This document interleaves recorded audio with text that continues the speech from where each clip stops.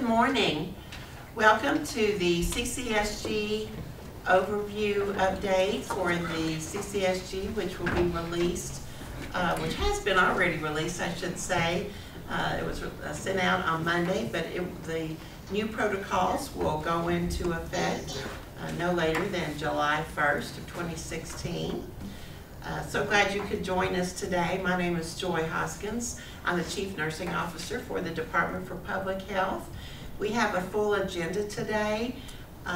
We'll be asking program leadership to come go through the agenda, and we'll have all their PowerPoints pulled up for them to provide their revisions and information to you, and also to provide an opportunity for any questions or answers that you may have. Please feel free to use this training session, this ITV, for your staff training for the CCSG changes. If you have staff who are unable to participate in today's ITV, this session will be available via archived webcast within the next 1 to 2 days. So we want to make sure that you had that ready access to that information as you're training staff and you're preparing for the implementation of the new protocols. I will have an additional protocol that I'll be discussing at the end of the session. It's for the intranasal naloxone, which will be a part of the appendices of the CCSG, and those protocols are specifically for the school setting. But as you all may know, the new route, the intranasal route, was approved by the FDA in late 2015, and so we want to make that available to local health departments to share with their school partners in case the schools wanted to implement that route of naloxone within their schools. So without further ado, I'll ask Melody Stafford, who's the Kentucky Women's Cancer Screening Program Director, to come up and talk about her updates. Thank you, Melody. Thank you, Joy. There you go. All right. Good morning, everyone, and hope you're having a great day already, because it's a beautiful day and going to be a beautiful day all day. Joy only gave me 5 minutes to use, and she said if she gave me any more that I might take up everybody's time. So I first want to thank everyone who made comments and helped make these changes and made us aware that there was a need for these changes. So the first one for the Kentucky Women's Cancer Screening Program is located on page 24. It's on tracking and follow-up requirements. And what we did in the first paragraph there is we eliminated the wording of regardless of the patient's age, income, or insurance status. And also we added or removed that all. And we just put women there and just took out that all. In the first paragraph, the last sentence, we've added an extra sentence there that said insured women with abnormal results should be referred to their primary care physician medical home for necessary follow-up. And of course, these are people, again, that are insured, have Medicaid, or not MCO or whatever. If you turn to page 27, you'll see on section B2, on the follow-up arrangements for patients with a medical home, this is to make these correspond with one another. On, let's see, B2, we added number 3 to B2, which is actually number 3 in B3, but we eliminated B3. So what we did is eliminated B3, just moved that number 3 up, which says all attempts of contacts with the patient and PCP shall be documented in the patient's progress notes, which is a CH3A. Joy, do you want questions after each section? Yes. Okay, so that's all we did with the Kentucky Women's Cancer Screening Program. Again, I appreciate all you guys do. I appreciate your input, and certainly want you to give us that at any time throughout the year. Are there any questions at all? Okay, call me with any questions that you might have about this change or anything about the KWCSP. Thank you all. Have a good day.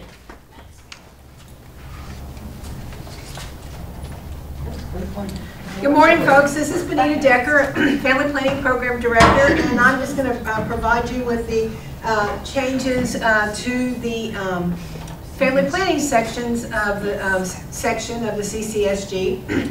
It's going to look like there were a lot of changes, but really there were only just a few.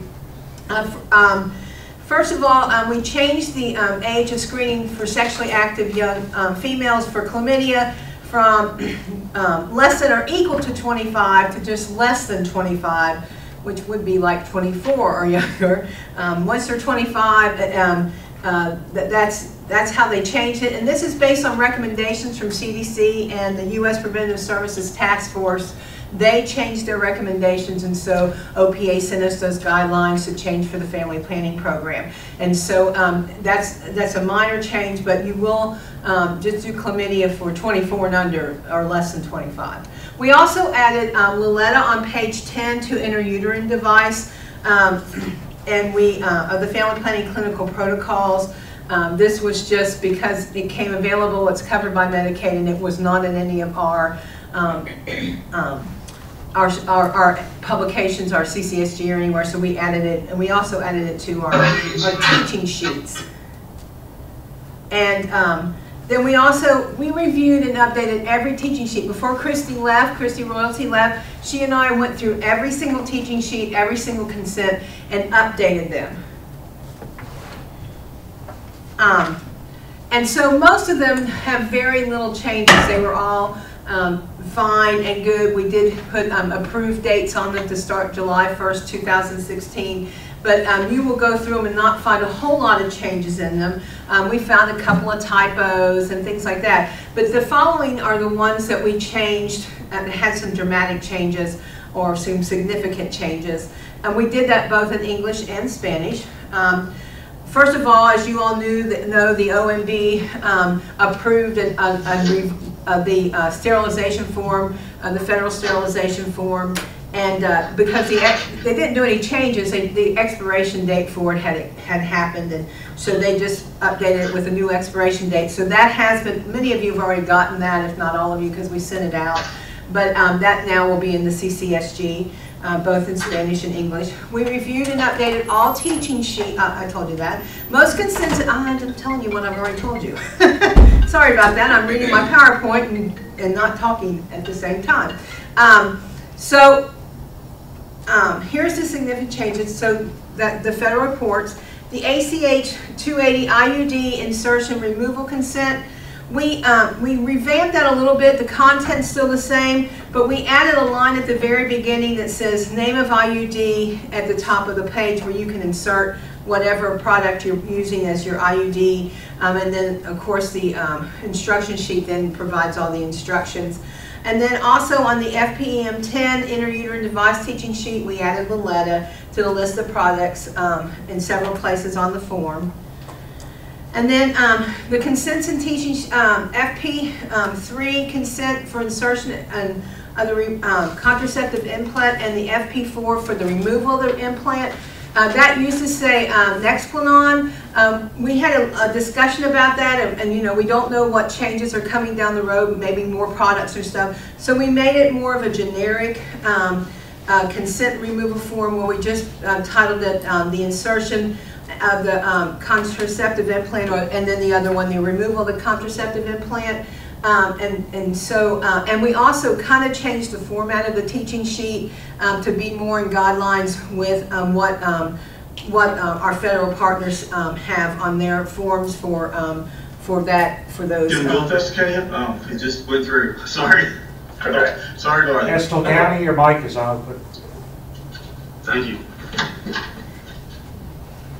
And then on the FPEM 7, the contraceptive implant teaching sheet, we revised that completely using the Managing Contraceptives Pocket Guide, and of course that's also kind of reflective on the consents removal and insertion also. So the main changes in the teaching sheets are to the implant forms. Here's what the form looks like for the teaching sheet on the contraceptive implant. And then really that's about it. Please use, because of the revision dates on all the sheets, please print out new consent forms and teaching sheets and dispose of your old forms, and so that you have the most revised approval dates and things like that on your sheets as you go forward, and I appreciate that. And I thank you for listening to me. Do you have any questions about this? Benita, this is Marcy in Bullitt County. Hi, Marcy. Hi.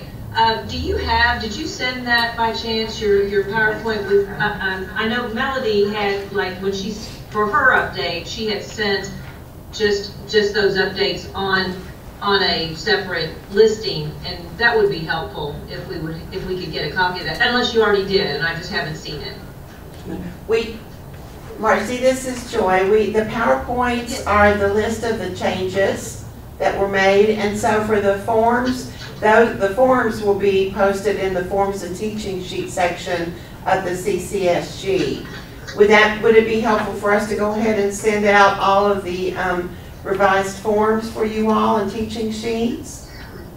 Not the forms themselves. I'm talking about what she was talking, the listing of those changes, just the changes. Those are copy. Yeah. The only thing that really, I mean, all the forms got changed with a revision date or action approval date, saying that we have looked through those forms and approved them. The only ones with the significant changes are the ones I said, but we could send that out. Yeah. So I can send that to you. Thank you. That'd be great. Thank you. Thank you.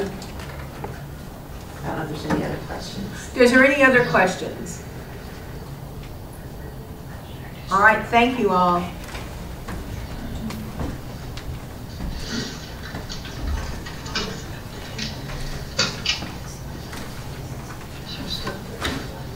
Dr. White, would you like to come and say hi to the group? Dr. White, Deputy Commissioner for the Department for Public Health, has joined us, and I'd like to invite her to come forward and say a few words if she would. Thank you, Dr. White, for coming joining us. Yes, by no means am I going to do the lab section changes. I did work my way through college.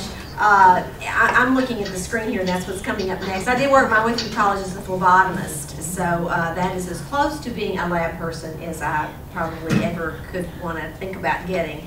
So thank you so much for all of you that joined us this morning. We're so glad that we're able to do this update. I think this is very helpful. I think the PowerPoints are helpful. I think the communication is helpful. But we still need to know from you, what is it that we need to do to make this a more helpful experience for you?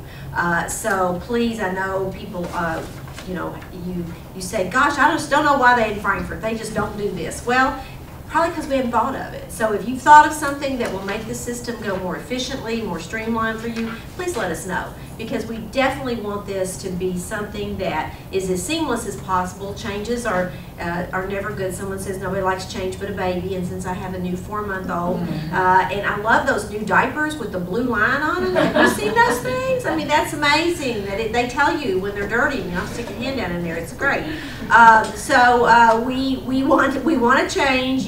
So there's a blue line we need to know about. You need to let us know so we can make this more efficient. So I won't take any more of your time. Thank you. Thanks to the audience that's here today. And thank you all for being on the call. Please let us know any ways that we can help.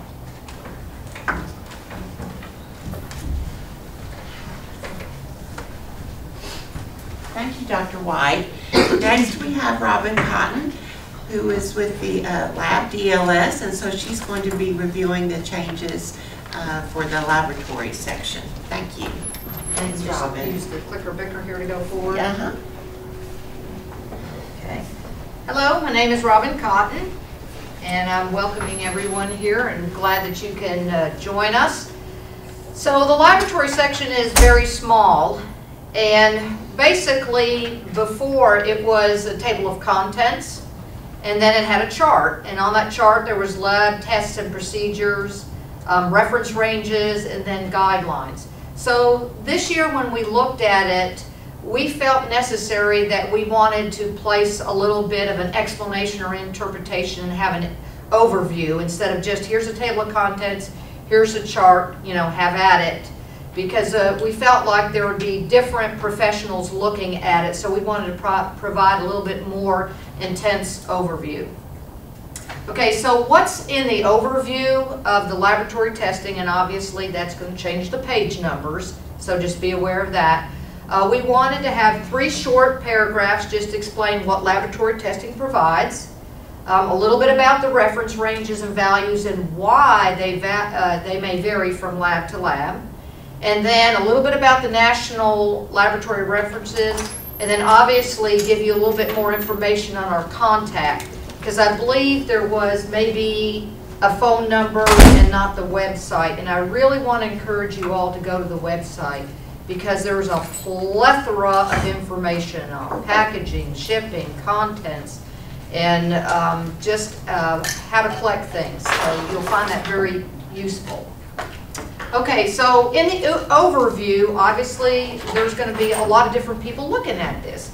So first up, we make a statement that I think most of us understand, that, you know, we're talking about laboratory tests. Obviously that involves testing of different things, body fluids, you know, blood, urine, and other tissues, and secretions and substances. That does make a difference if I'm talking about, you know, a value on a finger stick glucose as opposed to venous. You know, the sources are important because those labs will vary. So, you know, we're just, you know, calling your attention to that. Also, we want to make you aware that laboratory tests provide clinicians and health providers with clues. These are just indicators. Rockcastle County, your mic is open. Go ahead. Okay. So when we're looking at these laboratory tests, we just want to make you aware that these are basically indicators. This is not an end-all, a be-all, especially as you know when you're doing your point-of-care testing. You know, that's a good, something pops up, it's an abnormal, you're going to move on to further testing. Also, I think that we all know that with the laboratory test that it helps to identify, you know, changes in health conditions, diagnose diseases, plan treatment for disease, evaluate treatment, and help monitor diseases and conditions over time. This is a very valuable service that you're providing, and we really appreciate that, because we're going to talk a little bit about why there's some changes on the chart and what DLS is moving to. So we're really counting on you as a front line and doing those laboratory tests. So we really appreciate that. Okay, so when you're looking at this chart, we wanted to kind of make you aware, when you're looking at a reference range of what we call, quote, quote, considered normal, that you have to think in the back of your mind that, you know, this is based on healthy people. And what they've done is, you know, if you look at the whole entire United States, it's going to vary from, you know, region to region, by age, sex, ethnicity, race, and different things like that. So you have to keep that in the back of your mind. It's going to vary slightly from lab to lab what test is being done. One health department might use a point-of-care testing piece of equipment for hemoglobin A1C that's a little different from another. So their reference range might be, I can't remember offhand, it might be 4.1 to 6.0. The other one might be 4.5 to 6.5. So when you look at these reference ranges on the chart, we just want to make you aware these are not set in stone. They're indicators, but they're very good indicators. Okay, many national public health organizations have put out these statistics. What we have done is use those because they're very good, because they're national, and it gives you a really good idea of where you should be. We've put a little bit more national references in there, like Mayo Clinic. So when you look at different ones, like if you pull up something from Mayo Clinic and you pull up something from Johns Hopkins, you will know that there's a little variance because of the reference ranges in the population. Okay, moving on. Oops, did I click the wrong thing? There we go. Okay, one of the things that you'll notice in the CCSG, I keep wanting to call it specimen because of the lab instead of service. So in the CCSG, that we did provide our website, and please click it on because it is a comprehensive list of what we do, information, packaging, shipping, and collection. Okay, so what was the difference about the chart? You will notice that there's a little bit difference in the chart this year. First of all, when I sat down with the management, we kind of wanted to make it clear, because it kind of gives a false impression that all those tests in the chart we're performing at DLS, and we're not. Everything that is double asterisk now denotes tests that we are not providing. Okay, and that's important to know that. A lot of those tests are clinical, and a lot of them you are performing as the front line. The DLS, as you know, at one time did a lot of those, you know, the lipids and the glucose. But with the emerging pathogens that are coming on board, the lab is moving more towards surveillance. We're taking on things like Ebola and Zika and MERS and anything that latest that comes on. So we just wanted to make that clear, so that if you call us and ask us about lipids or glucose, we can give you some guidance, but we don't perform those tests. So we want to make that clear. Also, we wanted to also put the word recommendations in the follow-up guidelines, because those are what they are, recommendations and guidelines. We're not saying this is exactly what you need to do, but they're great recommendations and guidelines. There's a lot of people that put a lot of work in that to tell you to go to this section to look about lead, this section to look at HIV and different things.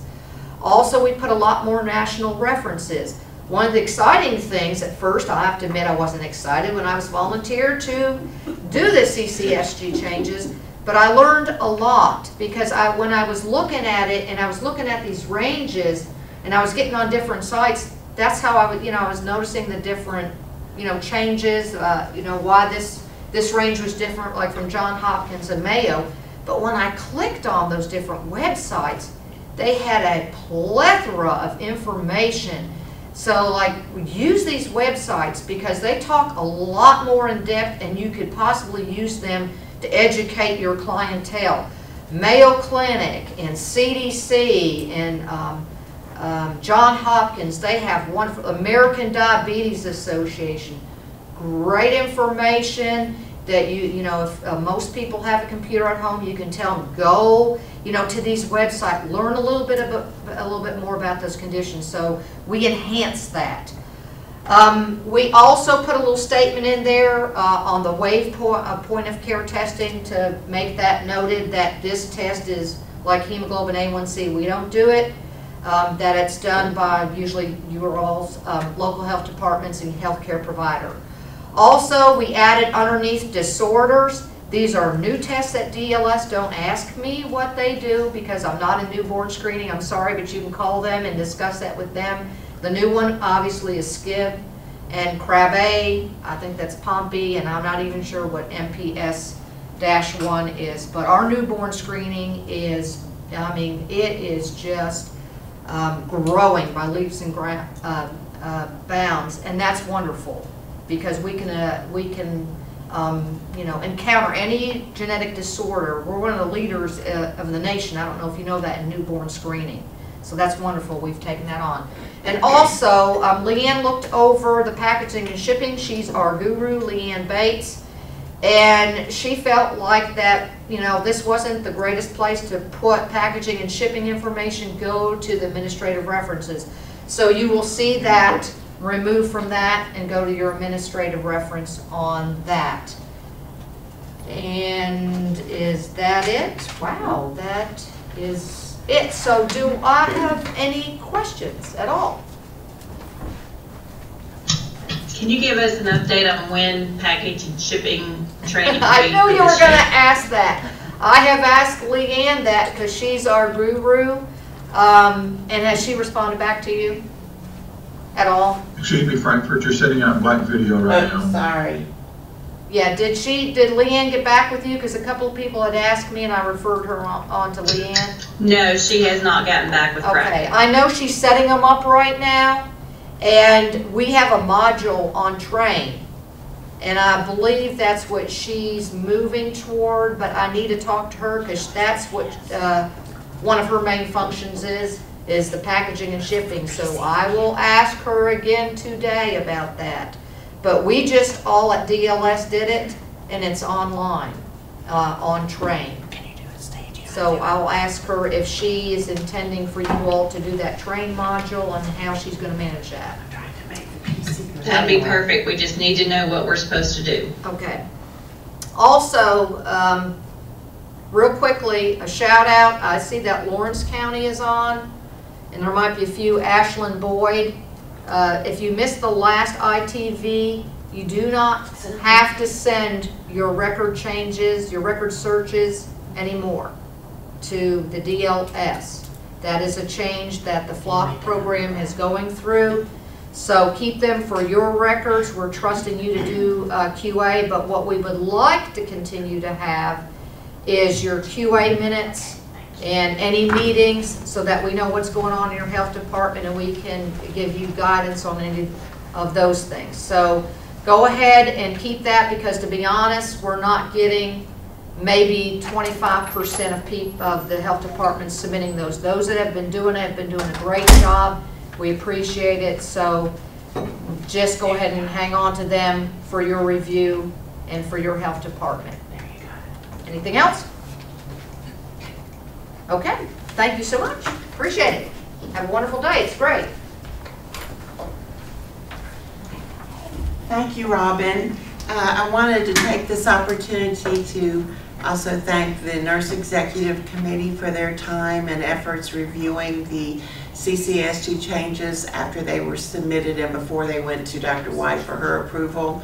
One of the good, healthy conversations and dialogues that we had with the NEC and Robin was the conversation about the lab section and the references and those ranges.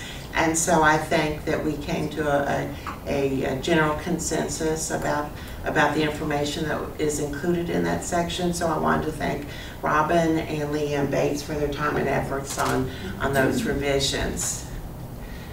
Next we have, let's see here, it looks like Sherry White with the STD program. Yeah, You'll come on up, Sherry.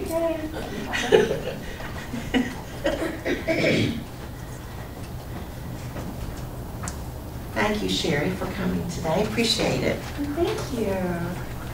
Okay, to get this to move forward, just click on it. Okay. Well, good morning. My name is Sherry White. I'm the assistant manager for the STD program. And we have submitted several changes to our section, but really most of the changes relate to one disease, and those are changes to the gonorrhea treatment guidelines. These updates were implemented because CDC updated their guidelines in June of 2015. And like I said, the major change is for the treatment of gonorrhea due to the development of antimicrobial resistance. So going forward, the treatment recommendations for gonorrhea is 250 milligrams of ceftriaxone IM in combination with azithromycin 1 gram. There are also additions to the CCSG in regards to alternative treatments for uncomplicated urogenital gonorrhea in persons with a cephalosporin allergy. We've also added retesting to detect repeat gonorrhea infections. There are updates to chlamydia treatment in pregnancy. There are recommendations for Hep C screening, treatment updates for the treatment of genital warts, and there's a few minor changes to PID, epididymitis, and candida. There are several other changes, but they're very basic, so we really don't need to go over them, but they are to the footnotes of each disease section so that it is in line with 2015 CDC treatment guidelines, so you can easily look them up. So page 3 is our first change, and this is where we're adding hepatitis C screening guidelines, as well as including to obtain oral specimens in addition, or blood specimens or oral specimens for HIV testing. A lot of health departments are already doing that, so we just wanted to add it to be consistent to what is actually occurring out in the local health departments. And then down at the, towards the bottom is the guidance for including hepatitis C screening. So please refer to the HCV Matrix 1, collection and handling guidance, and HCV Matrix 2, screening and referral guidance. So like I said before, for STD gonococcal infections, for uncomplicated gonococcal infections of the cervix, urethra, and rectum, the recommended treatment is now ceftriaxone 250 milligrams as a single intramuscular dose plus azithromycin 1 gram orally. As an alternative, if ceftriaxone is not available, Cefixim 400 milligrams plus azithromycin 1 gram is acceptable. Okay. Page 10. The first change, gonococcal infections, is exactly, we removed the box that said adequate treatment for chlamydia infection, and now the wording is exactly 1 gram azithromycin. And then there's also ceftriaxone and azithromycin should be administered together on the same day, preferably simultaneously. So for example, if you're providing empiric treatment because someone has symptoms of chlamydia, and on the exam date you're going to provide a gram of azithromycin, but when you get the lab results come back and they're now infected with gonorrhea, when they come back in, ideally you should go ahead and treat with the ceftriaxone plus the azithromycin at that time. Oops, sorry. Wait. Okay. And the reasons for the changes in the GC treatment for the dual treatment is that it's believed that it will enhance the treatment effectiveness and it will prevent the transmission of resistant organisms. Azithromycin is preferred over doxycycline due to the high prevalence of tetracycline resistance. In 2013, tetracycline resistance was at 23.7%, whereas azithromycin was only like 1%. There is no clinical data to support increasing dose of ceftriaxone or azithromycin as part of dual therapy. Ceftriaxone treatment failure is rare. The only instances of treatment failure are all outside the United States. Azithromycin monotherapy, meaning 2 grams of azithromycin, are no longer recommended due to the ease of resistance.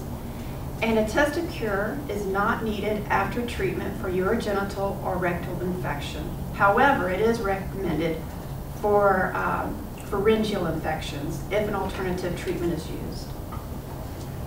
Page 10, the alternatives for gonorrhea infections. This is where, under the heading of alternatives, we removed the 2 grams of azithromycin. And then we removed that box that you're so used to seeing, and then we just added it, Cefixim 400 milligrams orally in a single dose, plus azithromycin 1 gram orally in a single dose. Page 10 again.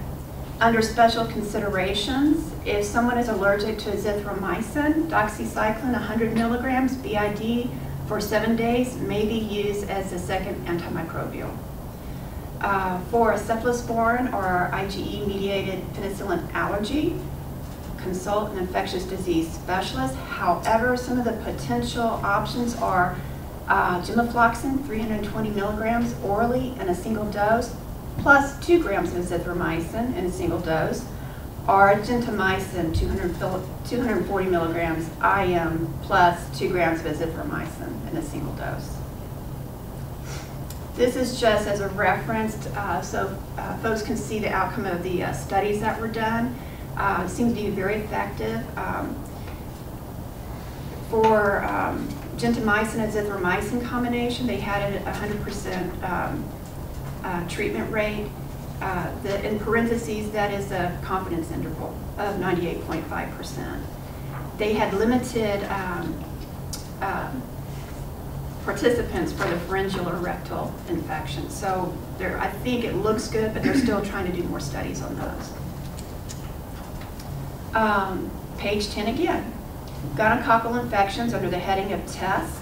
We want to add men and women who have been treated for gonorrhea should be retested 3 months after treatment or whenever they next present for medical care within 12 months of initial treatment.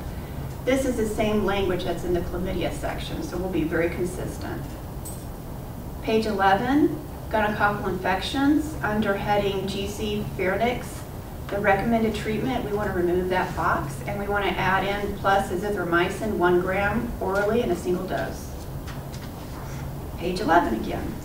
Gonococcal infections, under the heading Pharynx alternatives. We're going to remove ciprofloxacin 500 milligrams orally in a single dose, and that is due to the quinolone resistance that is out, that it's above 5%. We're going to remove the box, and we're going to add in cephalosporins or IgE-mediated penicillin allergy. Consult an infectious disease specialist. And then below that, if anyone receives an alternative regimen for pharyngeal GC, they need to have a test to cure. NATS is okay, 14 days after completion of therapy. Page 12, gonococcal infections, under heading GC in children. We are changing the language to be more consistent with what is in the treatment guidelines. So we are removing what was there and then adding back ceftriaxone 25 to 50 milligrams per kilogram IV or IM in a single dose, not to exceed the 125 milligrams IM. Page 13, gonococcal infections, under the heading of GC pregnancy. Recommended treatment, remove the following. Cefixime, 400 milligrams orally in a single dose. And we're going to remove that box. And then we're going to add plus azithromycin 1 gram orally in a single dose. So basically we're just removing the cefixime and changing the language. Page 13 again, gonococcal infections, GC pregnancy alternatives. Remove the following. Azithromycin 2 grams orally in a single dose, and we're going to remove the box, and then we're going to add in when cephalosporin allergy or other considerations preclude treatment with the recommended regimen, consultation with an infectious disease specialist is recommended. Page 15, chlamydial infections, chlamydia in pregnancy, recommended treatment. We're going to remove amoxicillin 500 milligrams, and it was demoted to an alternative. So we just moved it over. And the reasons for removing the amoxicillin is that in vitro studies demonstrate penicillin induces persistent viable non-infectious chlamydia that can revert to a replicative form after penicillin removal. And early amoxicillin studies that had been done in pregnancy had some major limitations. And basically, other like azithromycin had a higher test to cure rate. STD epididymitis, page 19, under the heading of alternatives. At the top of the column, we want to add in ceftriaxone 250 milligrams IM in a single dose. Plus towards the bottom of the column, for acute epididymitis, most likely caused by sexually transmitted chlamydia and gonorrhea and enteric organisms, and then men who practice assertive anal sex. So since this is really intended for STD visits, we wanted to add this in. We thought it would be beneficial. What was there before was for just enteric organisms. So. Pelvic inflammatory disease, page 20. Under recommended treatment and alternatives, we're going to remove some old language that was in there, regimen A and regimen B. And for column under alternatives,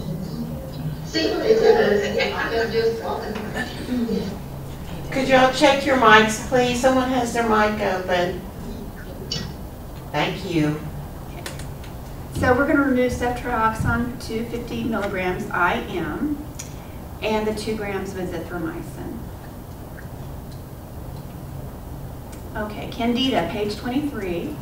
Under recommended treatment, we're changing the language. So we're going to remove Terazol 7, and we're going to add back in what's actually in the treatment guidelines, and that's the Turconazole 0.4% vaginal cream and 5 grams of intravaginally daily for 7 days.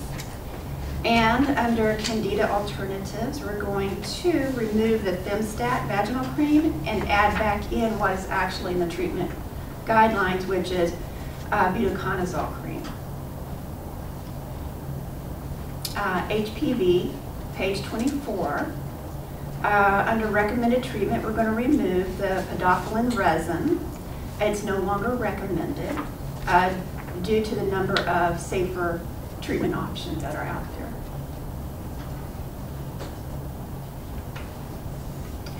We're also going to, under the symptoms of HPV, we're going to modify the paragraph where it says genital warts can proliferate and become friable during pregnancy. Many specialists advocate their removal during pregnancy. And HPV type 6 and 11 can cause respiratory pelomatosis in infants and children. And we're going to change it because there's been a shift over time in the philosophy at CDC, and they're based on studies that have been done. So we're actually changing the wording to genital warts can proliferate and become friable during pregnancy. Although removal of warts during pregnancy can be considered, resolution might be incomplete or poor until pregnancy is complete. And then HPV type 6 and 11 rarely can cause respiratory pelomatosis in infants and children. Page 29, and this is our last slide, and this is just a little promotion for the STD app. They're actually available via iTunes and the App Store. They're very quick and easy to use, so we thought that would be a great resource for y'all to have. Any questions?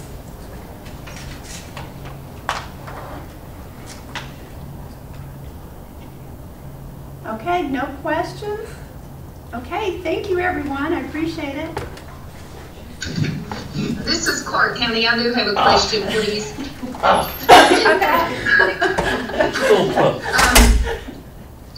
Are those medicines going to be provided through the state, the alternatives? If you're the new medicines? For gonorrhea, the genufloxacin and the gentamicin, yes. Those two drugs we're looking at, when I first looked at it, they were cost prohibitive because we don't have situations for folks who are allergic to cephalosporins often. But we are going to look into that and see what we can do. The other drugs, I mean, we do provide the bicillin, we do provide the doxy, the azithromycin, the ceftriaxone. As far as medications for HPV, no, we don't provide that. There are some things in there that we do not. Any other questions? Thank you. Sure. Any other questions?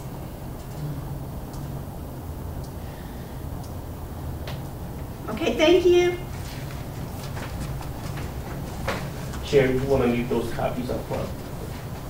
Nobody wants to. Thank you, Sherry. Anything else? Jane, would you like to say something? I think she said a mouthful already. Okay, all righty. Thank you, the STD program. Next, we'll have. But I do want to. I'm sorry. I do want to make yes, a case that Sherry has done an outstanding job over the years making those changes and modifications. Absolutely. Yeah. Thank you, Sherry and Jane. Next, we'll have Gail Yoakum from the HIV program to present the changes for the HIV chapter. Thank you, Gail, for being with us today. Good morning.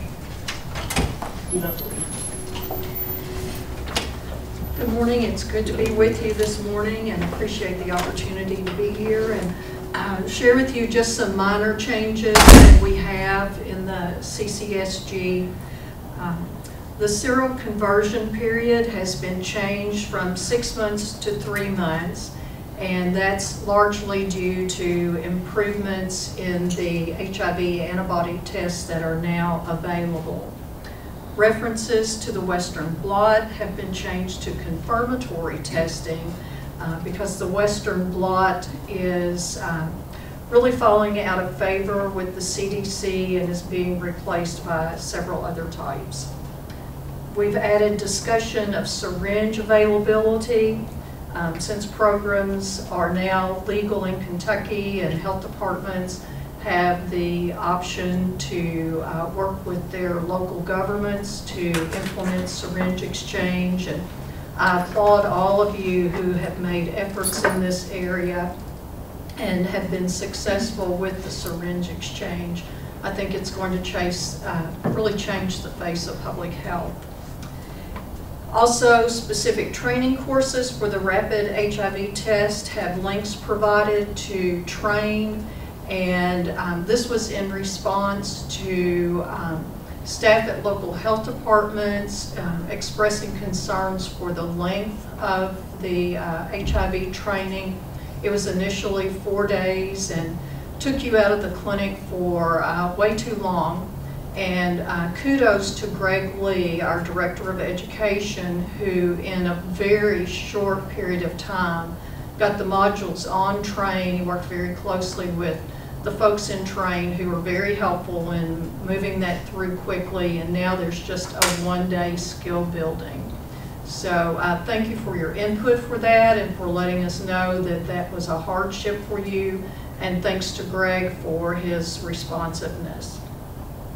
And then lastly, the names for the surveillance staff have been updated, so you have the most current list of the people who are involved.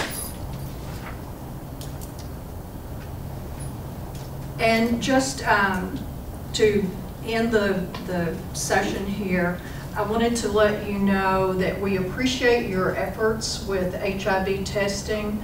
HIV is on the rise, unfortunately, especially in young adults, and everything that you do to increase awareness in your communities is greatly appreciated. We're in the process of working with the state lab and looking at a couple of new tests that have higher sensitivity and specificity, because we always want to have the best test for our clients and patients and for our medical providers. The brown bag program is continuing, so if you need condoms for your health departments, you can contact Tracy Foster with the STD program, and she will arrange to get those to you. Let's see. In regard to ordering your test kits, the reps from OraSure and Alere reach out to your staff or your designated contact person on a quarterly basis to inquire about your inventory and your current needs. So when those emails come from Emma Randazzo and Pam Pitts, please take a moment to respond to those, because that's how you get your test kits. So thanks everybody for all you do. Oh, I'm sorry, any questions?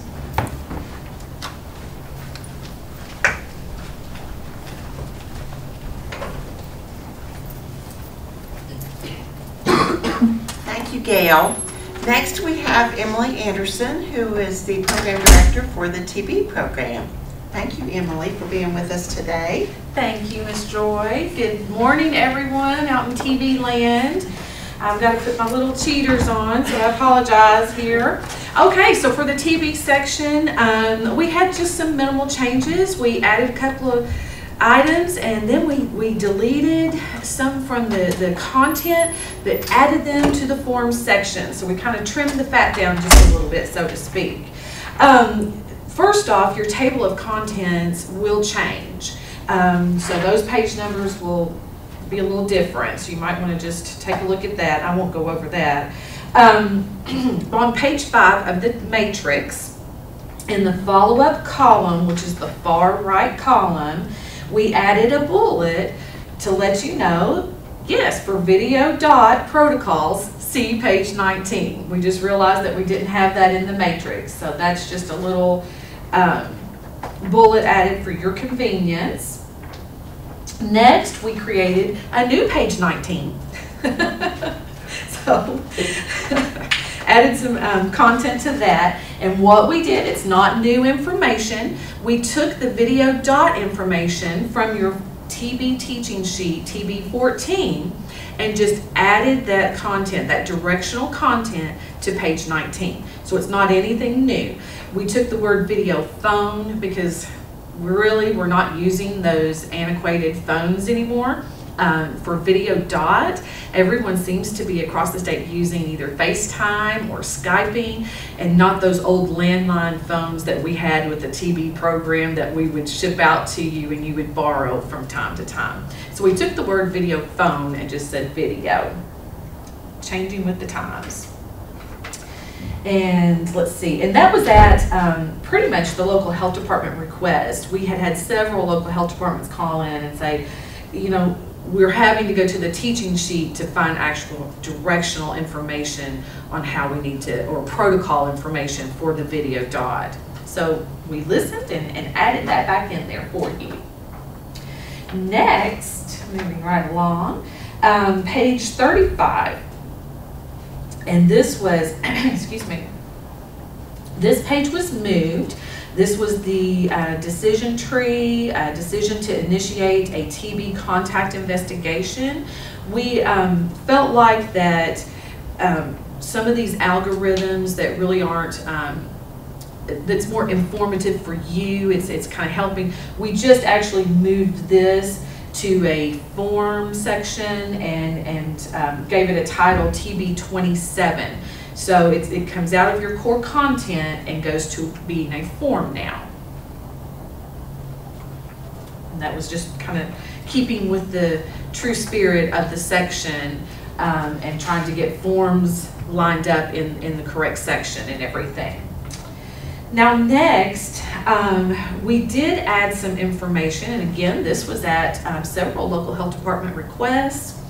And that's pretty much how we do things. When we see that there's a trend, we put that in our memory bank and say, okay, we need to update this into the section. And that's what we did. And this is information planning a contact investigation. And we took this information, it's not new information at all. It's from the core curriculum TB guidelines from CDC. And it's directly lifted from those CDC training modules that are prerequisites to becoming a TB coordinator. So again, it's no new information. We just lifted it, but we felt like in honor of the request from the health departments that protocol information was added to here. So I'd like to just kind of just highlight just a few of that information. In the second paragraph, don't forget, when do you begin a contact investigation? It's for those individuals when you have a suspect before you even have confirmation. Because remember, gold standard, of course, is sputum culture, and that takes 6 weeks. So before you have that confirmation, you should begin your contact investigation. And if you have a negative sputum smear, you can go ahead and start that the contact investigation if you do have abnormal chest x-ray. So remember, all of that clinical data is starting to paint that picture, right, for a true TB suspect. And then if you have a negative sputum smear, no abnormal chest x-ray, no pulmonary cavities, but you have a contact and you feel like there's some certain circumstances, and this is where your clinical judgment comes in, and you feel that suspect was identified either in an outbreak or it's been identified as a source case, then you can go ahead and start your contact investigation. And then if later you determine that suspect case does not have TB disease, you can abort that contact investigation. Now, here's where we're getting some questions out in the field, and it's pretty much from some of our newer TB coordinators that don't have as many suspects or cases. But I just wanted to highlight that, and that is if you have a person with extrapulmonary disease. Remember, they're not usually infectious, but they also could have pulmonary disease, right? So you got to rule out pulmonary disease. Don't ever forget that.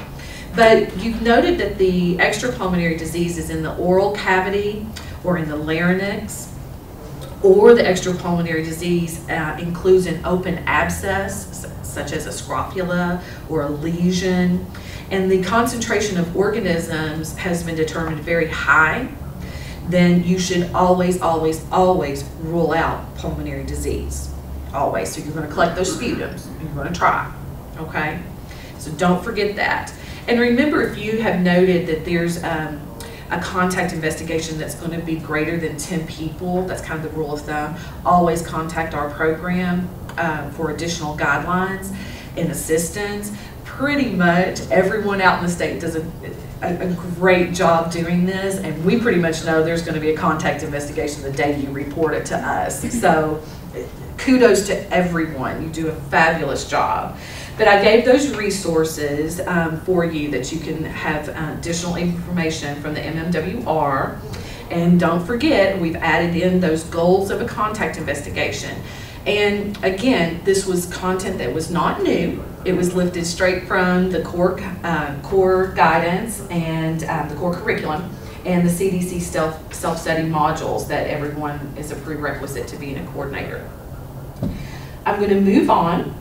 We actually identified several pages, 40 through 43, that we felt like, again, was more form related and not necessarily a protocol. For instance, it's just helpful hints on how to prioritize your contacts.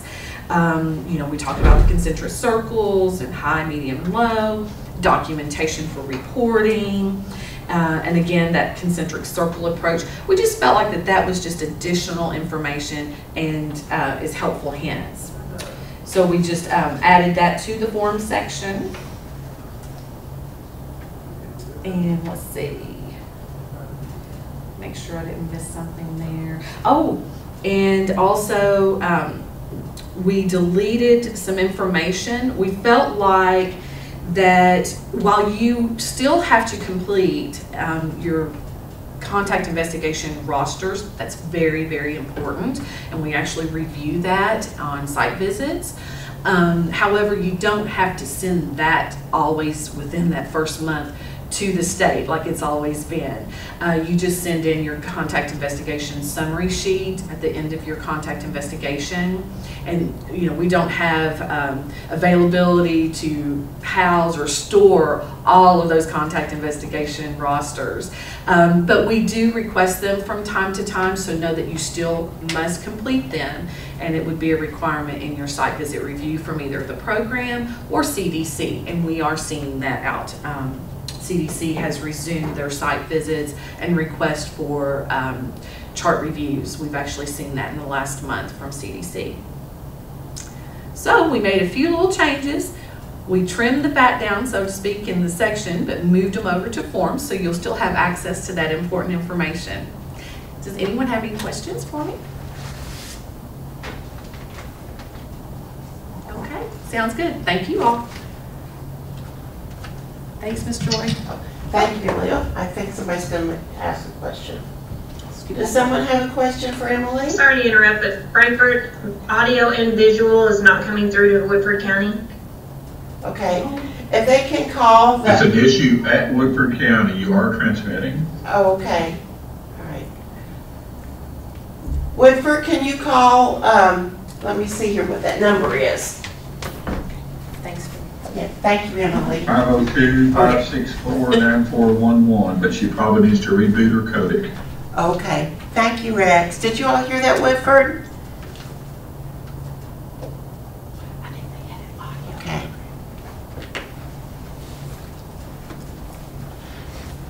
Emily, just as a FYI, we didn't get a chance to talk before, but just for the field as well, we'll be adding the new forms TB Form 27 and TB Form 28 to the forms listing of the CCSG. So that's where they'll find that information. Great, thank you. All right, thank you, Emily. Okay. We're waiting on our next speaker to come, so I've sent out the cavalry for her. And so in the meantime, I'll go ahead, if it's all right, and do the intranasal naloxone, Casey. We'll go a little bit out of order here while we're waiting for our next presenter. Okay, thank you. As I mentioned at the beginning of the beginning of our ITV, the FDA did approve the new route for naloxone via the intranasal route, and so I just wanted to share this information with you all. This guidance will be in the CCSG under the appendices section at the bottom of the table of contents under appendices B. So now we will have 2 naloxone protocols, one for auto-injector and one for the intranasal route. And in accordance with Senate Bill 192, which was passed last March in 2015, schools have the option to maintain 2 doses in 2 different sites within their school naloxone. And so some school districts may choose to have either the auto-injector or the intranasal, or perhaps both. I do know that Adapt Pharma is working with local health, with high schools across the state to provide intranasal naloxone free of charge. So that initiative is rolling out, I believe, for the upcoming school year. So we wanted to make sure that these protocols were available for schools. I think I've said everything. Hi, Nancy. I think we've said everything. What I did was on the intranasal protocol, just FYI, I updated the statute, the KRS that was for Senate Bill 192.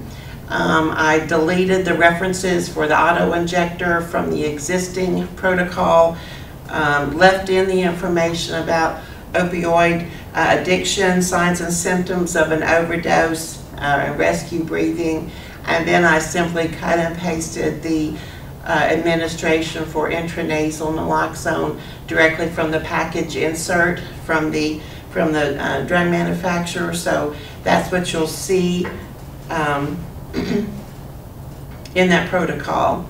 So Dr. White has that information and she's reviewing that. It has been sent out, it was sent out. KDE did provide some input on the protocol, so I wanted to make sure that you all knew that KDE was involved in the development of the protocol. And then I hope to send that out today for you all, and then you can share that, if you would, with your school partners, school health nurses. In some situations you all provide the school health services and you would have that direct contact. In other situations, I know that some local health departments have a different contractual relationship, or they may not have a contract or another type of relationship, but they would still want to go ahead and share this information with your school partners, if you would. If you have any questions about the protocol, again, it's very similar to the auto-injector protocol, and I'll get that out to you all today. But if you have any questions, please contact me or Susan Lawson, who is the Well Child School Health Program Coordinator, and we'll be glad to assist you with that information. Thank you. Okay, so Kathy Sanders is next for hepatitis C. Thanks, Kathy. We'll go ahead and ask you to come on up. Okay. Kathy Sanders, there you go. We'll get your PowerPoint pulled up for you. Thank you for being with us today. Thank you for having me here. And as you know, in December we added our core clinical to the CCSG, the hepatitis C local health department testing guidance. And so if anyone has any questions about that clinical guidance, please feel free to ask. But in the meantime, since January, there were a couple additions, a couple of changes that were made to that guidance. Do I need to forward it, or do you? Okay, there we go. Okay. And so on page 18, which would be the form HCV2, we made some changes to that risk assessment, because we wanted to make sure there were 2 forms, and we wanted to make sure that both forms had everything, and we were able to collect the data for you all to be able to report. And so we added in what country were you born, because we would like to obviously track that data, and then multiple sex partners. Is there a history of multiple sexual partners in these individuals that you are screening? Because if these individuals report any of these activities, these would be individuals that would be high risk, and we would recommend that you would provide the hepatitis C screening to, the testing to. And then we added HIV infection. Before, it was just, HIV infection was on there, but there wasn't a place for you to put yes, no, or not sure. And so we felt like that we needed to be able to track that information to look at the HIV Hep C co-infection so we could have that data. And then obviously the next one on this would be recent exposure to the hepatitis C virus. And we added not sure because some individuals, you may not know it, we didn't want it blank, and so we added not sure to that. Then we made, on the testing log, and so we'll go to the next slide. And this is the log that you, that the local health department nurses that you track and that you every month should be sending in this form. And so the testing log, we added a new format that was recommended by Jennifer Hunter and her team at Northern Kentucky Independent Health Department. And so it is a little bit different format, and we added date of birth, and then we also added on that form the rapid hepatitis C test results if you are in the field. And remember, we only recommend that the rapid hepatitis C test be done off-site in the field, such as syringe exchange programs, but we added a place for the rapid hepatitis C test results to be put on that form. And please keep in mind that if you are providing the rapid, that you need to be able to provide the antibody test. You need to be able to have someone that's going to be able to draw that blood test, and then you're going to need to be able to go on and send that to the state lab, and then they will forward on for RNA confirmation if that's needed. So that is the only changes that was made since January to the guidance. Does anybody have any questions? Kathy, this is Dorothy in the Purchase District. Yes. Good morning. I may have missed that, or has it not been mentioned which countries do put you at high risk of Hep C? We did not mention it. I can look that up, but certainly, some in Europe, those countries are very high risk. India, Israel, many of these countries are higher risk for the hepatitis C and virus simply because of, poor reuse of syringes and during medical procedures has been really a hot topic or of concern in many of these countries. If you like, I can get you a list. I can send that out to the local health department directors, or I can even put that in an upcoming newsletter. That would be great, especially if that's going to be a deciding factor for testing. Okay. Thank you. You're welcome. Any other questions? We really appreciate local health department efforts in assisting us with doing this testing. As we know, Kentucky, we are, ranked highest in the U.S. with our hepatitis C rates. We are seeing, epidemic in particular in our younger, 20 to 35 years of age. In particular with our, our drug and injection drug use, we are seeing a very high percentage. So I really appreciate, if you have any questions, please feel free to call me and we will assist you in any way that we can.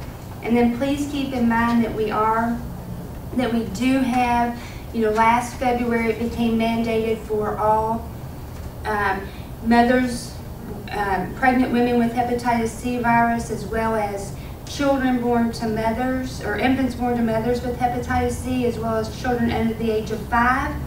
And you can use that EPID 394 form to report that.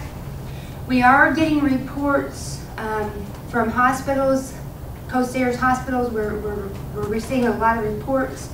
Please understand that the infants born to mothers, we just want them reported. We cannot do any testing on these children. You can do the rapid at 2 to 4 months of age, and we're recommending that that can be done at their 2 or 4 month well child check. But if someone wants to do the antibody, that antibody needs to be done after 18 months of age, because otherwise if it's done sooner, it can detect the mother's maternal antibodies in that infant, and that test is not, you know, it's useless. It's not anything of value, and we are getting those reports. So does anybody have any questions about that?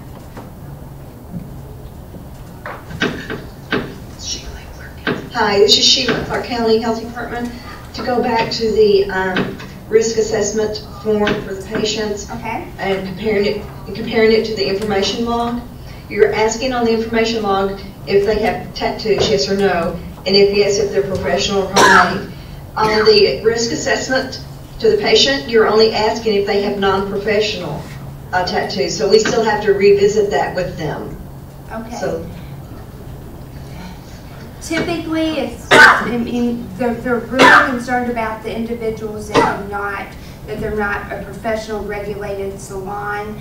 You know, we're having a lot of self-tattoos. We're getting reports of high school students, you know, people, you know, sharing, people ordering kits on Amazon, and the whole family or friends getting together and them all doing tattoos. So that's our biggest concern. You know, the inmates in incarceration, you know, those tattoos that people, you know, got that were not in regulated regulated facilities is our biggest concern. But I see what you're saying, and we can add that, and we'll be, you know, but obviously, I guess that would be next year. No, we can do it now. Okay. Okay. If you see that we need to add that, we can certainly add that. We can fix that Clark County, so that'll be consistent. Will that be okay? that would be perfect, thank you. And just I guess look at the creation of the form. There, after question number 2, there are areas of little dots where the patients can indicate if they have those factors or risk, and they're not after or before each of the responses. And then also I have received a blood transfusion or organ transplant prior to July 1992. You do not give them an opportunity to put a yes, no, not sure. That's missing. Okay. After those. Okay. Well, I can work with Kathy to make those tweaks, and we'll send those revisions out to everybody. Okay. Thank you so much. Yeah, thank you. Any other comments or questions? We appreciate your time, and you know, you can email me at kathyj.sanders if you have any other questions. Thank you.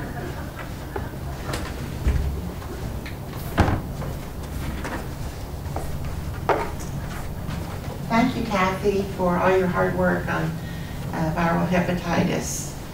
Next, we have Nancy Hamilton with the immunization program. I think we've got several changes for immunizations. And so thank you, Nancy, for all of your help and pulling this all together for our local health department partners. We're going to start out with Hibrex, right? That would be perfect. Okay, thank you. Okay, hello everybody out there in local health department land. I'm Nancy, and I'm going to talk about our updates for Hibrex and all Hib containing vaccines. The main point that was changed for the Hibrex vaccines, or the Hib vaccines, I'm sorry, is that Hibrex is no longer just used for the booster final dose. Of course, it's appropriate for primary immunizations now, which is the main thing. Hibrex, of course, is indicated for active immunizations for prevention of the Hib disease, and it is approved for use in children 6 weeks through 4 years, and that's up to their 5th birthday. It's administered, Hibrex is a 4-dose series, and it can be used for all doses, including the primary course of 3 doses and a booster at 15 to 18 months. There is a package insert for Hibrex, and it has an actual visual learning tool for instructions on how to mix the dosage, and you have to reconstitute with the actual vial that is included with the Hibrix vaccine. If you reconstitute and do not use, you need to store it between 36 and 46 degrees Fahrenheit, and you have to administer within 24 hours. If the vaccine is not used immediately, you'll need to shake it up to reconstitute it. Of course, as a nurse, I don't recommend fixing a vaccine, reconstituting a vaccine, and putting it back in the refrigerator. I would hope that you would use it as soon as you reconstitute it. Okay, if you reconstitute and then have to leave it for a while and then have to shake it up, if you notice that there's any particulate matter or if it's cloudy, you need to waste that dose and make another one. We don't want to take any chances on there being a problem with the immunization. Okay. And as I said, the licensed, monovalent Hib conjugate vaccines are considered interchangeable for the primary as well as booster doses, and that'll be a 3-dose or a 4-dose series depending on which type of vaccine you're using.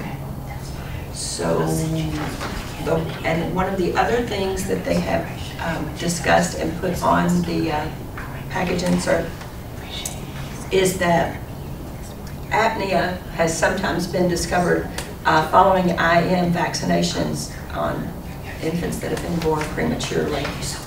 So in order to make a decision about whether to administer the vaccine for a premature infant, you need to base it on the consideration of the individual infant's medical status and the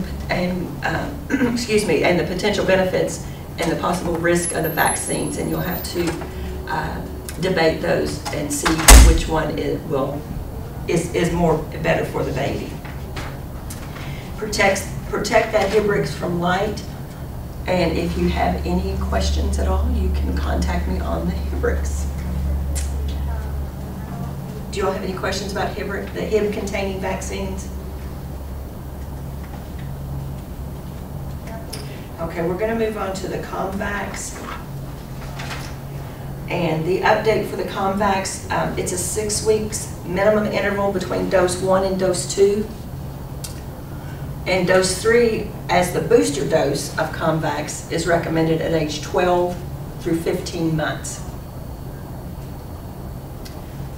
ACIP recommends that dosage be given with given by IM with a 1 to 2 inch length needle, and there's a site that you can go to that will tell you the different lengths of needles that will be needed for the different immunizations and where they should be on the body.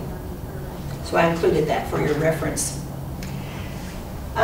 It is a licensed, as I said before, licensed monovalent Hib conjugate vaccines. They're considered interchangeable. Comvax is not interchangeable.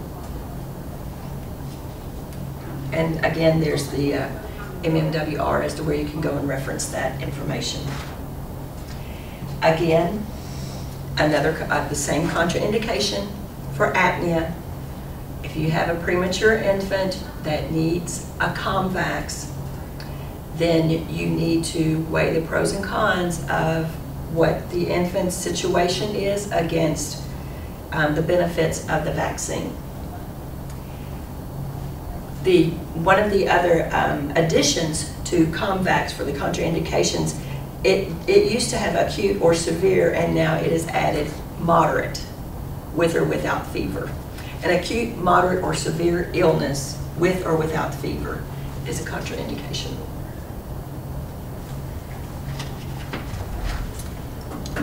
If you all have any questions on that, feel free to call me, or if you have any questions now.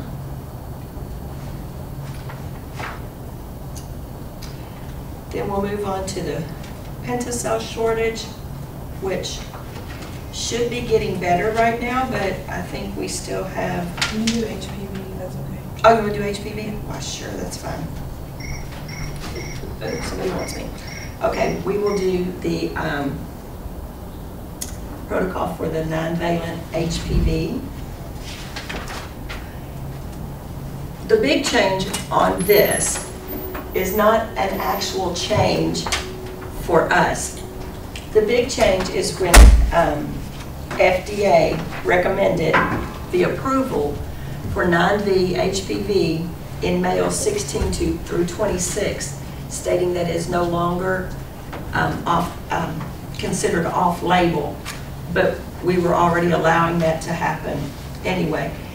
But 9V HPV is a routine vaccination for 11 to 12-year-olds. It can start as early as 9. For females, it goes 9 to 26 years, and for males, now goes to 26 years, 9 to 21 years if not vaccinated previously. But the FDA has approved that for males 16 to 26, so it's no longer off-label. It is also recommended through age 26 for men who have sex with men and immunocompromised persons. Any questions about that? Missy Eastman is really the guru for HPV, but you can contact me, and if I don't know, I can always ask her.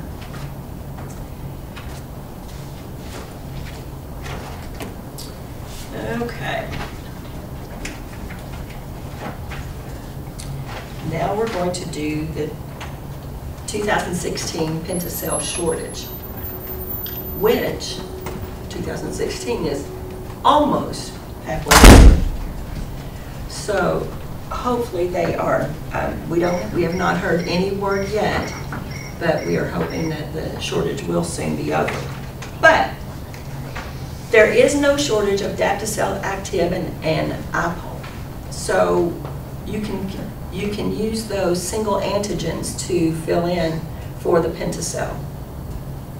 You would continue to follow the recommended schedule and ensure that the patients receive all recommended individual immunizations that the pentacell includes by using the single antigen. And if you are a VFC provider, if you have any questions about the schedule or how you should order these vaccines that you need to contact your VAS person, whether it be Clarissa or Jane, or Rita, which I think would all be, Rita would all be yours. Okay. Again, you just want to use the single antigens. They're pushing that. Make sure you get the correct antigens in that they need for pentacell. And I know parents probably don't want their children having an extra immunization, but during this shortage time, that's the only way that we can get them correctly immunized. Be careful when you use other combo vaccines and single antigens, because you want to stay on the correct schedule. And you want to, pentacell of course is a 4-dose schedule, but you want to make sure whatever you're using, whatever that schedule is the one that you continue to use, and be cautious of the intervals between the vaccines. ACIP recommends using the same brand of immunizations and not intermix the brand names. So if you choose Sanofi or GSK or Merck, stick with whatever is in their, whatever you get from them, continue with that same vaccine. If you absolutely do not know what was used first, you can interchange the vaccines, but stick with the one that you use next. I think we talked about this, about the HIV.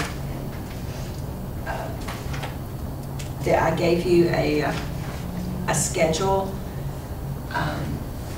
a web link that you could look up and see what the different vaccines that you could use. And also, in the same web link, there is a schedule that will tell you if you start with pentacell and then you don't have any more pentacell, what you can use, and what brands will fill in for the different age groups. And that should be in your actual,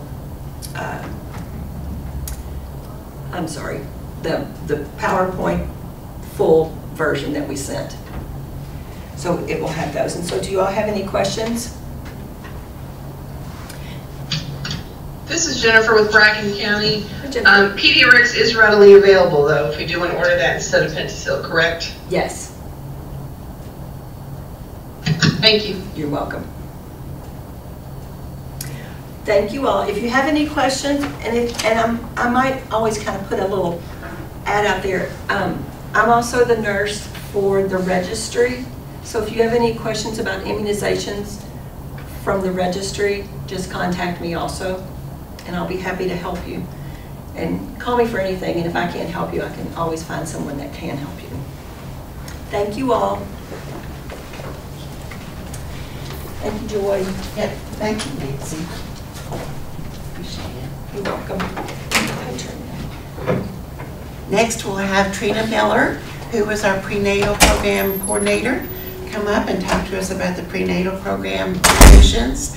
I think, are you prepared, or would you mind just talk about the Safe Sleep brochures as well, or can I can talk about that if you don't have that information? Yeah. Okay, okay. What about the PN2? Could you mention that? Yes. Okay, yes. all right, thank you.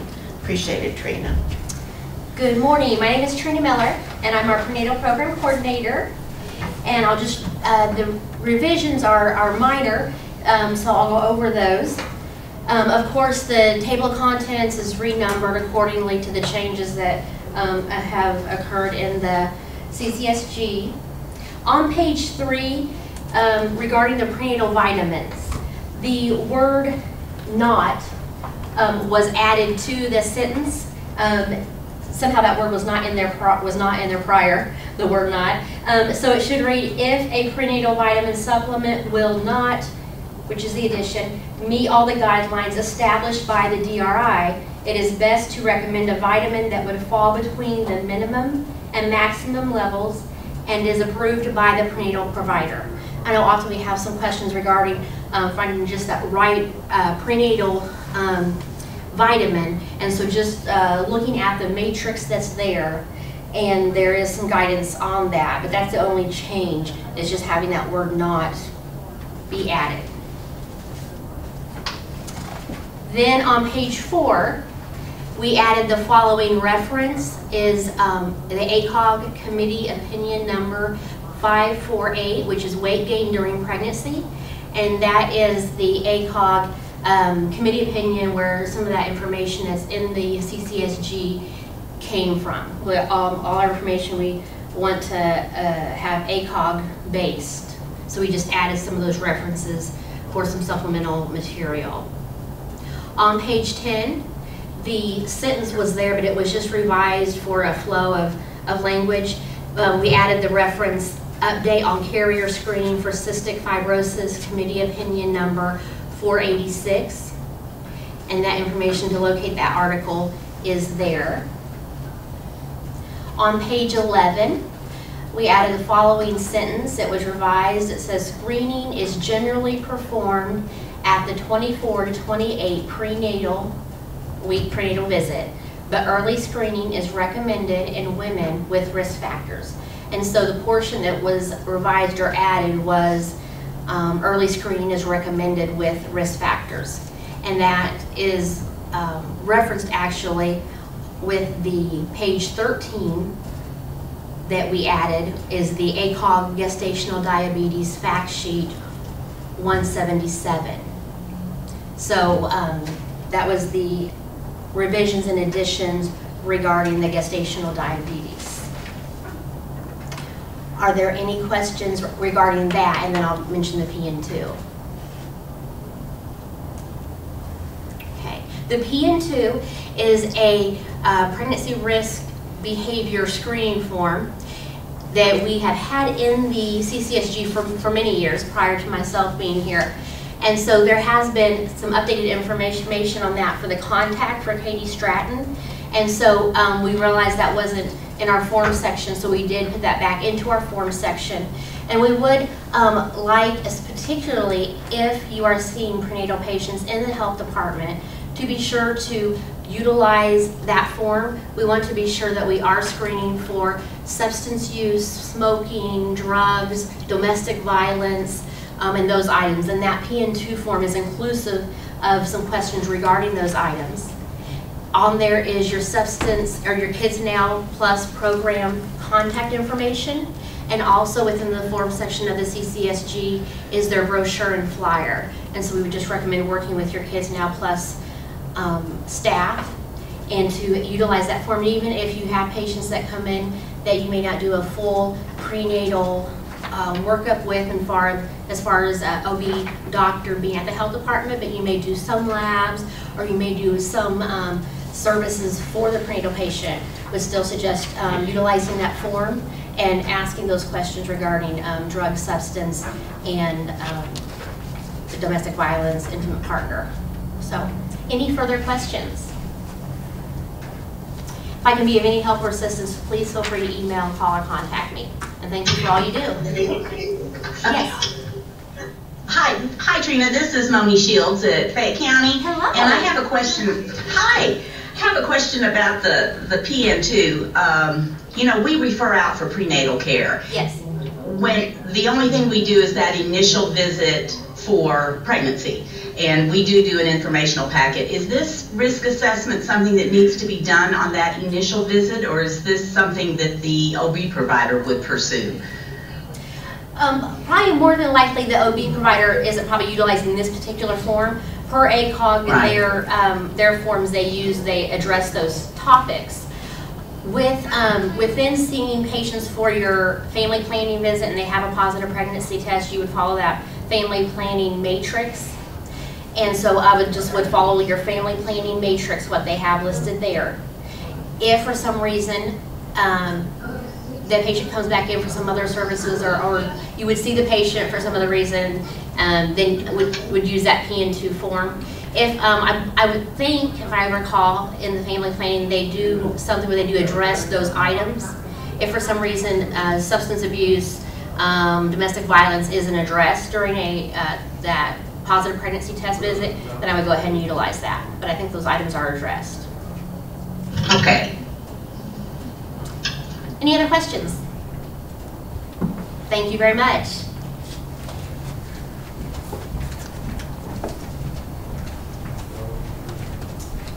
Thank you, Trina. Next, we have Susan Lawson, who is the Well Child and School Health and EPSDT and Lead Program Coordinators. I think I got all those hats, did I? Actually, Anita has EPSDT outreach now. Oh, okay, all right.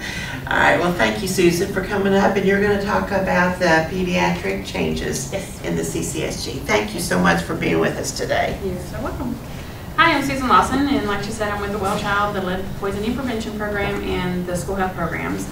My changes are based on Kathy Sanders' addition to the hepatitis C section in the CCSG and AR. And so she had asked me to add these to our matrix and to our Well Child program guidelines. So on page 1 on that matrix, I've added for the patient at risk the quantitative hepatitis C RNA to do those at 2 and 4 months. And then the guidance on that is on page 2, and it talks about that a comprehensive history should be completed on the initial visit for one of the factors is hepatitis B and hepatitis C status. And then if they are positive for that the child should be, at ages 2 and 4 months, be provided with that immunization. If you have any questions on that, you can contact me. I would probably get with Sandy or Kathy Sanders and talk with her on your question and then provide a response and CC her on it, because she is the expert on the hepatitis C. She just asked me to add these to the matrix. I'll read this on page 2. I mean, you'll have that on the PowerPoint and if you printed it off. For infants born to mothers confirmed to be infected with hepatitis C virus, provide a quantitative HCV RNA testing at ages 2 and 4 months, and provide age-appropriate immunizations, including hepatitis B immunization. Quantitative HCV RNA testing should be repeated at a subsequent visit in 4 to 6 months from whenever you did it, independent of the initial HCV RNA test result if the first test is reported as negative. An antibody HCV test can be an alternative, but should be provided no sooner than 18 months because the anti-HCV from the mother can interfere with the test results at that age. So Kathy has stressed to wait for that. Again, see Kathy's 5 screening and referral guidance on that. On page 2, on that number 6 at the bottom of that, I added, for infants born to mothers confirmed to be infected with HCV, provide age-appropriate immunizations, including the hepatitis B vaccine.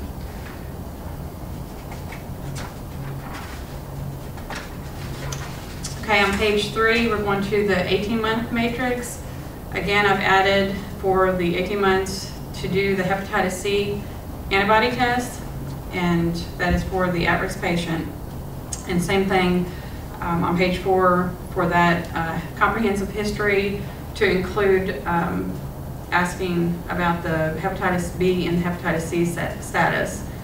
And then I added at the bottom of that paragraph, for infants born to mothers confirmed to be infected with hepatitis C virus, provide a quantitative HCV RNA testing at age 2 to 4 months, and provide, I think that's the same information, but going down to the 18 months. An anti-HCV antibody test can be an alternative, but should be provided no sooner than 18 months. So you need to wait to the 18 months and after that. Again, if you have any questions, just email me on that. And then Dr. Brawley asked on page 4 and on page 6 where it had listed the PPD for the tuberculin test. It has changed to the TST, which is the tuberculin skin test. So that's what we added. We changed that, and it should be administered to at-risk children with any of the high-risk indicators on the tuberculin skin test recommendations. And see the TB section for that information. And that's all I have. Is there any questions on that section? Again, this is new, so I mean, any questions we will work through Kathy and get them clarified, any corrections. Okay, this is Amy at Bracken. Has the hepatitis C testing been communicated to the physicians? Is this something required by Medicaid? That I don't know. This is just through Kathy's program, and because it's the DPH program, she's asked us to add this to our grid. Amy, I believe that's a CDC recommendation that was in the hepatitis C MMWR. But so the doctors are aware that they're supposed to be doing that testing? That should be a standard of care, but what I'll do, that is the standard of care from the CDC. So let me confirm that with Kathy, and we'll send that note out to you all to confirm that, okay? And there may be a time period that working, I mean, I'm still having problems with healthcare providers doing the lead test for at-risk patients. So, I mean, this is going to be a time period where you can be a liaison to educate on what the hepatitis C, recommendations, what the hepatitis C program and CDC has recommended. I know they're not always apt to listen, but be a person out there giving that information. Is there any other questions? Thank you.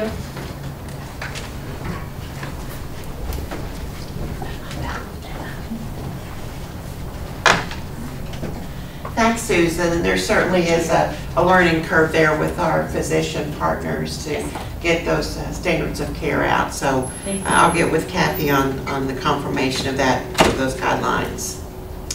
Next, we have Jan Pike, who is with our newborn screening program. Had some great emails with you, Jan, here recently. So thanks for coming and being with us today. You have a few brief changes that you wanted to make to the newborn screening program chapter, right? Thank you for being with us today. Thank you. Good morning, everyone. As Joyce said, I'm Jan Bright, and I'm the nurse administrator for the newborn screening program. Our changes to the CCSG are very, very brief. the phone number over at the lab. They have a couple additional numbers that are added, so if you look at their website, there is a number there. I would encourage if you use that number, don't use the extension, just wait for the operator to move you through that system. The other numbers are listed on your slide for them. The other change that we did was just a changing in the organization of the process. When a child has their newborn screening completed, the initial results will be sent to the primary care physician by the Division of Lab Services. If you're not getting that, you're seeing a child, you need a copy of those labs, please just give us a call. We'll help try to expedite research and get you what you need. The second thing to this process is if a child needs a repeat set of labs or a repeat newborn screening, and sometimes we find that maybe the sample was insufficient done at the hospital, but the child's been discharged and now they're coming to you to get their repeat labs. So if that happens, you know, again, you can call us, we can help walk you through the system, but the letter for that need for a repeat will most likely come from my program, which is the follow-up program. Any lab results you get will need to be faxed to us at the follow-up program. And I guess the only other two things to say is we're very excited. Our program has grown. We've added 4 new disorders and within the past year. We've added the Pompe disorder, the severe combined immunodeficiency disorder, which most people commonly known as the bubble boy or SCID, Krabbe, and mucopolysaccharidosis type 1 or MPS 1. Because of those increase of things, we also had to make changes to needs for equipment and whatnot. So our fees did increase for this initial screening. Repeat screenings, there is no charge. And then finally, to sum up, how do you get a hold of us for all those things I said you can call us for? Well, my teammates and I are listed on your screen. As I said, I'm Jan Bright and Mary Sue Flora. She is wonderful. She does our metabolic foods and formula program for the children who have metabolic needs for specialty formulas. And then we have Angie Brown, and she follows up on our kids who have critical congenital heart disease disorders. Our telephone number is listed. The website listed there is where you can get our newborn screening brochure, more information about the 52 disorders that we screen for. And as I've said before, Kentucky's newborns, their future's so bright, they just gotta wear shades.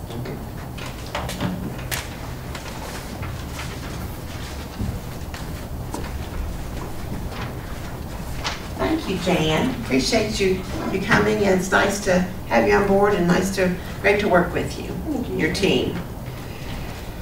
Just a few wrap-up comments. We're running a few minutes early, so that's good. Wanted to let you all know, remind you all that as a part of the attachments that I sent out to everyone on Monday afternoon, the signature page was attached, so go ahead after you've got your materials together and your protocol changes for your medical director, go ahead and obtain those signatures, complete your staff trainings. I know some local health departments still print out hard copies of the CCSG, that's fine, but the electronic versions of the CCSG, Casey, Courtney will be working to have all those posted and in place on the online on our DPH Local Health Operations website page no later than July 1st. So those will be the deadline for the implementation of these new CCSG protocols. And as I mentioned, I will have the intranasal protocol to you for the naloxone to you no later than today. Also a part of what I sent out along with the signature page is the updated contact list for the DPH program staff. So if you have questions and for some reason you didn't get their phone number from today's presentations, you can use that list for the CCSG changes or for future questions that you might have about the programs. There were also 2 safe sleep documents that were revised and updated that will be added to the teaching sheet section of the CCSG. So when you have a new mom that comes in or soon to deliver mom and you want to you're doing some education or maybe through your HANDS program or prenatal program or Well Child, you can share the information about safe sleep practices and use those guidance documents as your patient teaching sheets. So those will be posted for you as well.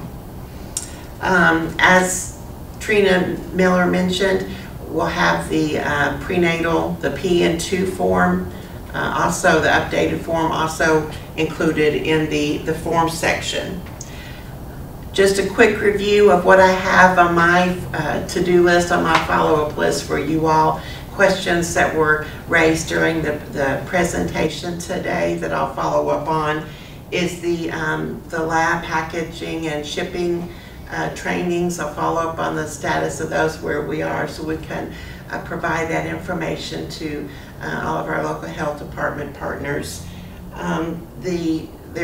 You all had requested a list of the changes for the forms for the family planning teaching sheets, and someone mentioned that the teaching sheet form numbers had inadvertently been deleted, so we'll make sure those get added back on there from what we sent out on Monday.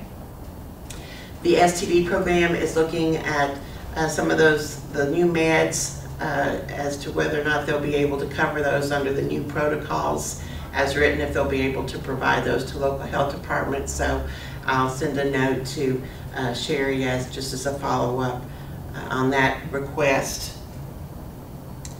The HCV forms, I've asked the local health department, Clark County, to send us those changes so Kathy Sanders can look at those for her review and consideration to include those. And of course, if any revisions were made, we'll be sure to get those out to you all right away. Wanted to also, I'll follow up with Kathy Sanders on the hepatitis C for infants, and do the physicians in the communities know about that change in the standard of care for testing for hepatitis C. So I'll follow up with her on that guidance, and I'll be sure to share that with you all. Do you all have any questions or comments or concerns for me at this time? Okay. Thanks again to you all for all that you do. 4 emails with a lot of many attachments, so I know that there's a lot of work that goes into the review and training and the implementation of the new guidelines. So I appreciate you all so much, and if you have any questions, please feel free to contact the program directors, or feel free to contact me and I can route your question to the appropriate person. Or if you have any questions about the CCSG in general, medical director's signature, please feel free to let me know those questions. Thank you so much. Have a great day.